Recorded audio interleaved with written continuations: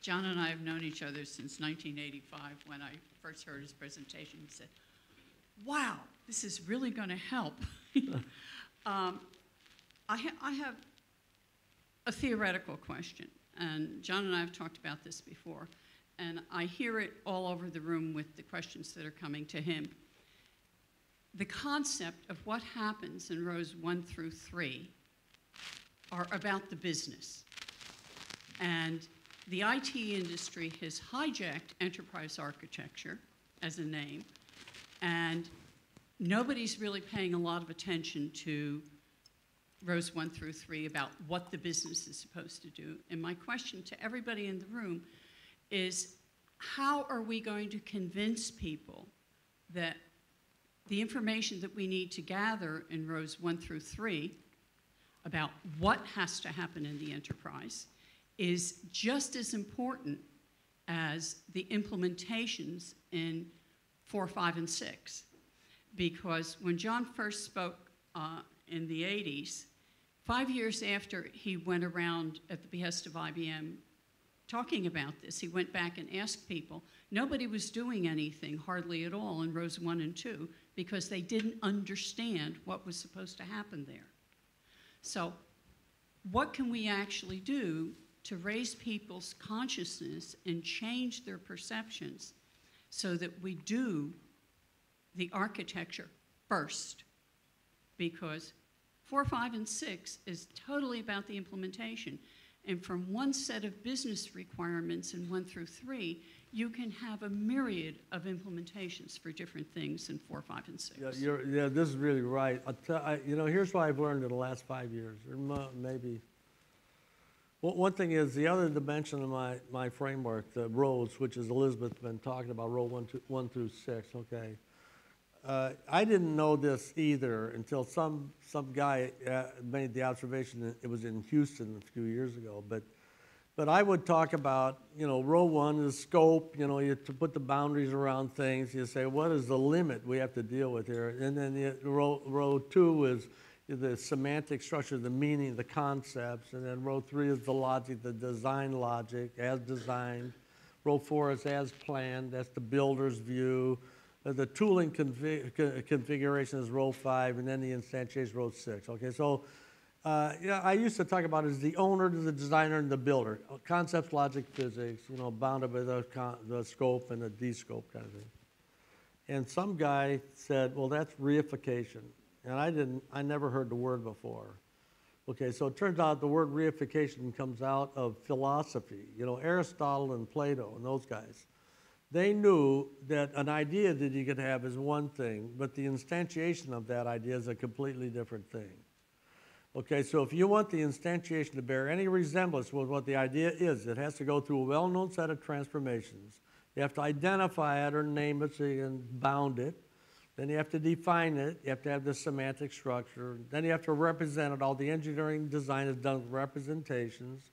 Then you specify it based upon your implementation technologies. Then you configure it based upon the tooling, and then you instantiate it. Let's say it's reification.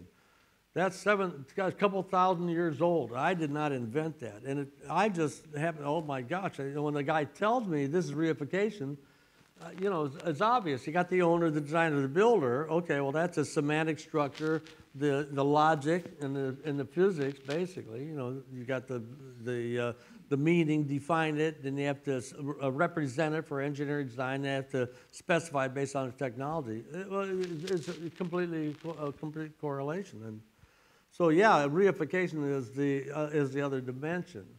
Okay, here's what I learned in the last few years. The laws of reification are incontrovertible. You can say to me, well, that takes too long and it costs too much. It's a waterfall. Okay, well, guess what? Then whatever you get in row 6 is not going to have anything to do with what row 1 or row 2 is. You can argue, I don't want to do it for whatever reason. It takes too long, it costs too much usually. The irony is it doesn't take very long, it doesn't cost very much if you understand the ontological structure. It's quicker to do architecture than it is to do these big implementations. But that's my observation. So, but the laws are incontrovertible. If you do not define row 1, 2, and 3, I don't care how well you do 4, 5, and 6, you're going to end up with an instantiation that does not map to what the row 1, 2, and 3 is. By the same token, if you do 1, 2, and 3 and do not define 4, 5, and 6, the same thing is going to happen. You're going to end up with an implementation that has nothing to do with what row 1, 2, and 3 is. So the laws of reification are incontrovertible. Now, I never said you have to do everything in enterprise. You can do a little by little, sliver by sliver. You know, you don't have to do everything. So it doesn't really take long. It takes somebody who understands the ontological structure to exploit that to help, articulate, what do we want to populate, what we don't want to populate. Now, would I tell the CEO that? If I have access to the CEO, it depends upon the culture, basically. I may tell him this. On the other hand, I may just say, okay, Chief, help me understand what the problem is. Let's talk about the problem until I understand that, then I populate my framework. I may not ever tell him that, okay? At some point in time, if the CEOs of the world understood what's going on here, they ought to use the ontological structure to not only plan the enterprise, but to operate it and to change it, for goodness sakes. It ought to be their tool, not our tool, not an IT tool. It ought to be their tool. It is the classification of the total knowledge base, everything you could possibly know about the enterprise to create it, to operate it, to change it, to manage it. Yeah, but we don't have that now. I was facetious the other day. I'm talking to some of you guys were there, maybe the day, and I said, I did some work with General Motors. And I said, okay, which of you guys know how General Motors works? Who knows how General Motors works? So Rick Wagoner, the CEO, knows how General Motors works, right? Wrong. He doesn't know how it works, okay? If he knew how it worked, he wouldn't be the ex-CEO, okay? So, no, he's got a problem. I'll tell you what, yeah. He's bankrupt, by the way. So what's the problem, Rick? If you got an asset control problem, or do you have a process problem? Or is it a distribution issue? Or it's the allocation of responsibility? Or do you have a dynamics issue? Or is it a strategy problem? Or is it a concept that's incorrect? Or is it the logic, the system logic? Or is it the technology? Or is it the tooling configuration? Where is the problem? There's no way to look at it. It's bankrupt. The thing is bankrupt. Okay, so I knew a little bit about it. I could tell you what my perception of the problem is. But they never had to solve the problem because they got a massive infusion of capital from the external environment. The taxpayers. Okay, they were too big to fail, so they poured money into things. Okay, so it's operating now. In fact, the stock price is going back up, and they say they're profitable. They must be profitable. But did they solve the problem? I don't think they even know what the problem is. Okay, so we'll probably know if they solved the problem or not in 10 years or so if the thing goes under again. I'll tell you what. Manufacturing smaller cars with different power plants is not going to fix that problem. They have to change the fundamental concept to mass customization. That's what they have to do. That's my opinion. Okay. So the problem is, Leonard was eloquent about this. The customer doesn't know what they want until the moment in time they want it. See, so how are you going to deal with that? Well, you have to be able to dynamically create the implementation that's required by whoever the customer is when they demand it. That basically says you cannot anticipate the finished goods, the implementation that they want. You're going to have an inventory of single variable components that you can dynamically assemble any number of implementations from. So you have to change the enterprise to mass customization. You have to be able to dynamically create whatever the requirement is. That's what they had to do with cars. They forget about manufacturing cars. They got to manufacture parts, but those parts have to be engineered to be assembled into more than one car. So you don't know what the customer's car is that they want until you get the order. The customer doesn't even know what they want until they get the order. And by the way, in some of the automobile manufacturing businesses, they do pretty clever mass customization. I was up at Scania here a few years ago now.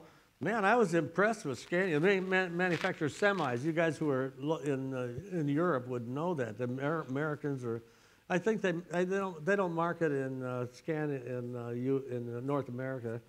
They market in Asia, they market in UK here, I know, and in Europe. But I was impressed with, I said, if I could spend a month in your plant, I would learn a lot about enterprise architecture because they were doing mass customization effect. I was impressed. I don't know if I should. You look at, I'll just give you an illustration. In every engine, you got a cylinder and a cylinder liner and a valve kind of assembly, whatever. And if you look really carefully, that same component exists in any engine you order. You can order a straight 8, a V8, a straight 12, a V12, a diesel engine, a gasoline engine. They reuse the same components in any engine. Okay? Now, that's pretty clever. Now, the first time they designed that, I'm sure it didn't work. This was a clever engineering feat. Okay? So, if you look down a row of those trucks, they all look different, but if you look carefully, the windshields are all the same. Okay, so they're manufacturing parts that can be assembled into more than one finished good. Okay, the idea is mass customization. That came from the Japanese, actually.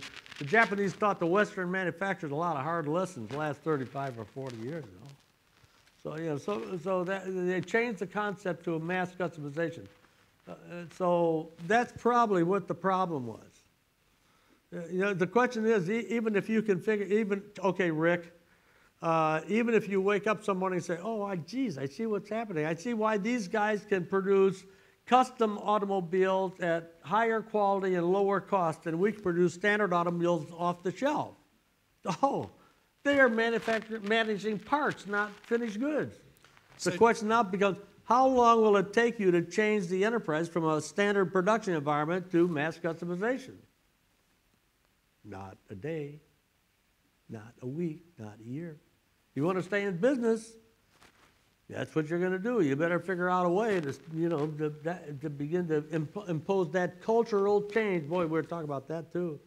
Because not only do you change the manufacturing concept and the process, you have to change the culture as well. Just hang on. So I'd like to sort of draw this through, because I got a lot of resistance from various people coming into the room that the Zachman framework can't do waterfall, it's not kept up to date, it can't do this whole sort of sprint lean stuff.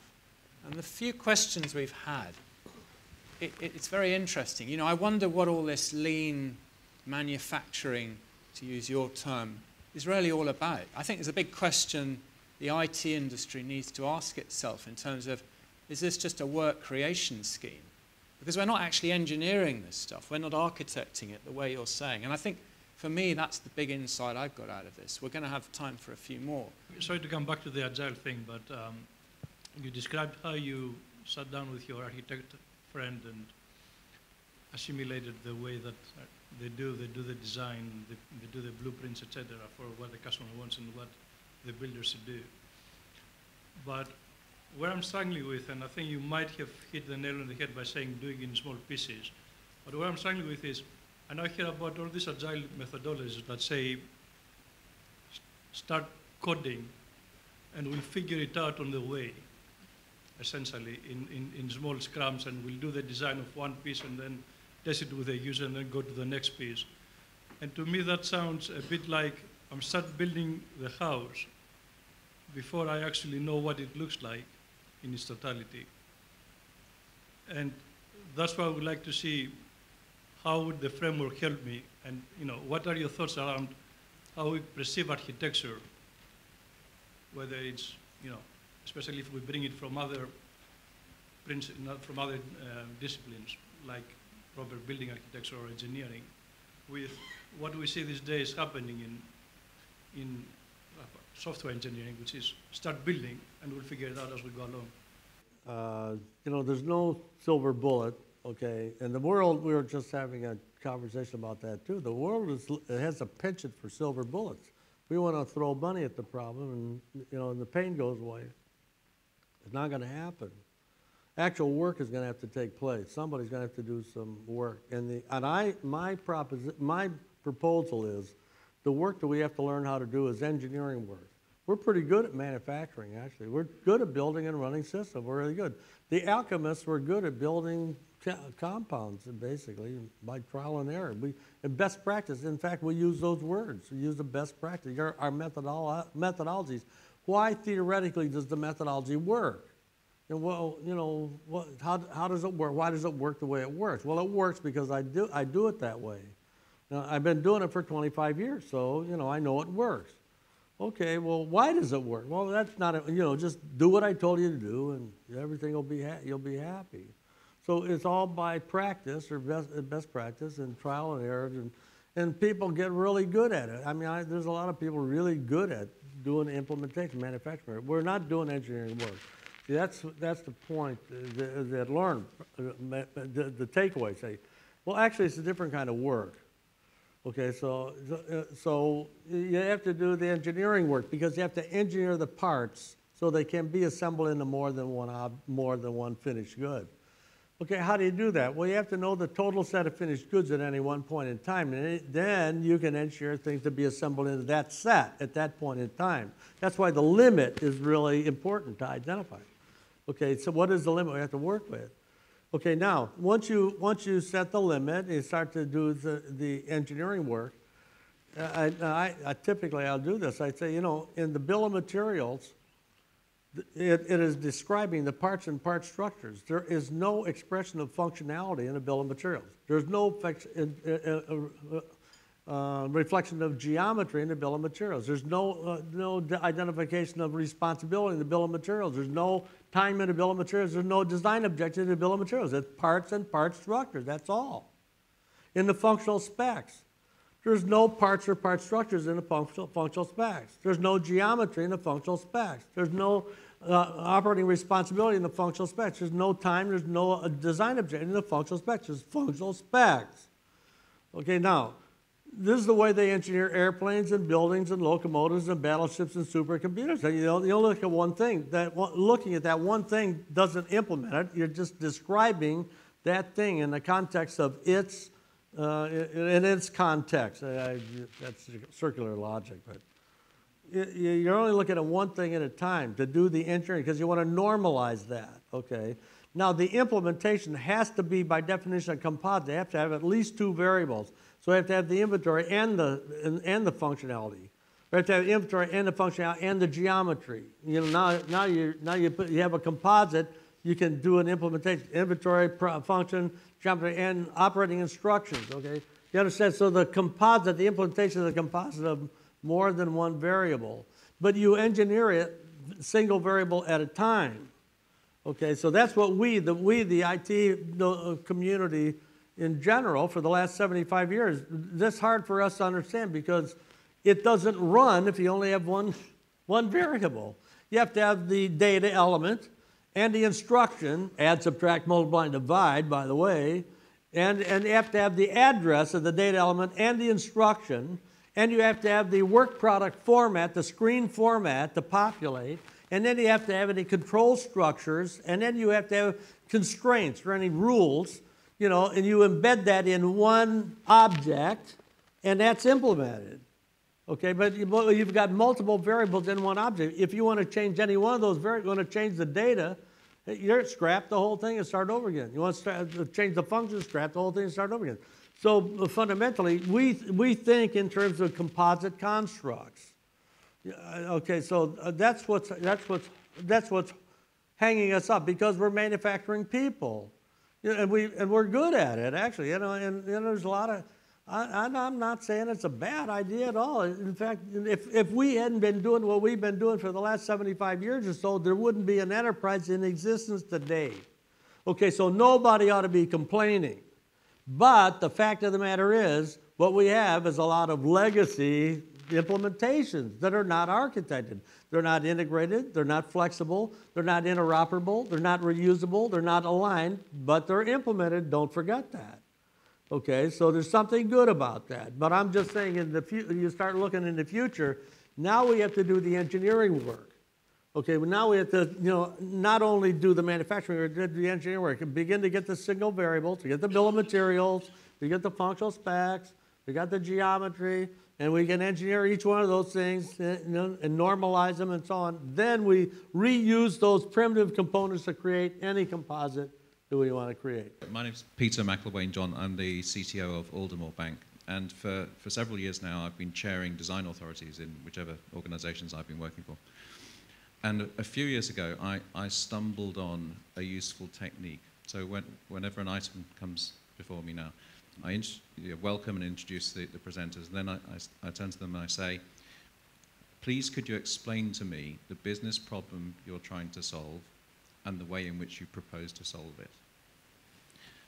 It's a very effective technique. It's amazing how quickly you can find out if a project is well formed or not with that simple question. So there's a practical tip that you may or may not want to follow. Now, the question I wanted to ask was this. So John, you, as you very modestly described it, 30 years ago you stumbled across some useful looking techniques and your framework. And fast forward now to today, we're all of us working in a field where there's no accepted definition of what enterprise architecture is. There's no accepted definition of what an enterprise architecture is. We still suffer from exponentially increasing complexity, diminishing alignment, and all the rest of it, everything you've been talking about. What do we need to do to turn enterprise architecture from alchemy into chemistry? What are we missing? My observation is going to be, we better, oh wait a minute, before I say this so I don't aggravate everybody, but in architecture and construction, or in engineering and manufacturing, or in anybody who creates complex objects, whatever they happen to be, they are not arguing about what architecture is. They know what architecture is. Do we want to build a bill of materials or not? We want to build it. Do you want to build the functional specs or not? We're going to build it. You want to define the geometry or not? We're going to define it. They can make judgments or choices, say, well, we're not going to define the geometry. We're willing to make assumptions about that or let anybody make assumptions. You can make choices, but they're making trade-off choices, okay? But fundamentally, there's a set of descriptive representations for every object, whether it's a table or a glass or an automobile or a computer or a Boeing 747 or XYZ, okay? And those descriptive representations are well defined, and nobody is arguing about it. They may argue how you want to do it. They got, there's a lot of variables here still, but the basic descriptive representations are very well defined. That's what we do not have. We do not agree what architecture is. Okay, so until we agree what architecture is, the probability is we're not going to solve this problem. Now, I'm going to submit to you, my framework is architecture, because it's architecture for every other known object that is known to humankind. I just put enterprise names on the same descriptive representation for describing anything, airplanes, buildings, or computers, or what. So I think I happened to stumble across the ontological structure, the definition of architecture. Now, you may or may not like my framework. Actually, I don't really care whether you like it or not. It happens to be architecture, but it's architecture for every other thing. But until we come to an agreement and say, okay, the Zachman framework turns out to be enterprise architecture. Let's start from there, and then we can use that as a basis for defining any methodology we want to define. And there are n different kinds of methodologies. There's not one methodology, there's n methodologies. because every methodology is defined to create a different composite, okay? So how many compounds are there? It's infinite, okay? So it'll go infinite. So, but there's one ontology, there's one periodic table, there's n different chemical processes. So I think that's where it goes. So, boy, I normally, I wouldn't probably have said that in public because it really sounds self-serving, but I'm pretty careful to say I did not invent this, okay? Yeah, and I think the Zachman framework, let's call it the enterprise ontology, so it isn't mine. Somebody asked me today about the tooling, the vendors. Did they acquire want to acquire my framework? I would never sell my framework to anybody. There were tooling vendors who wanted to give me money, a lot of money, and I would declare that they are the Zachman framework, the exclusive Zachman framework tool, or the exclusive enterprise architecture tool. I would never do it, because I do not believe anybody owns the periodic table, including Mendeleev. Okay, that is wrong. It's basically a reflection of the laws of nature. And I don't own the Zachman framework, and nobody owns it, else owns it. Okay, so there's a lot of tool vendors here. I know a lot of the tool vendors, okay? And I would say, if they show me something, I will tell them whether they support my framework or not. I mean, it's an objective certification. I could certify it. I tell what the criteria, it's on my website, what the criteria for certification. I will say that, but I will never sell it to them, let them own it, because it's wrong.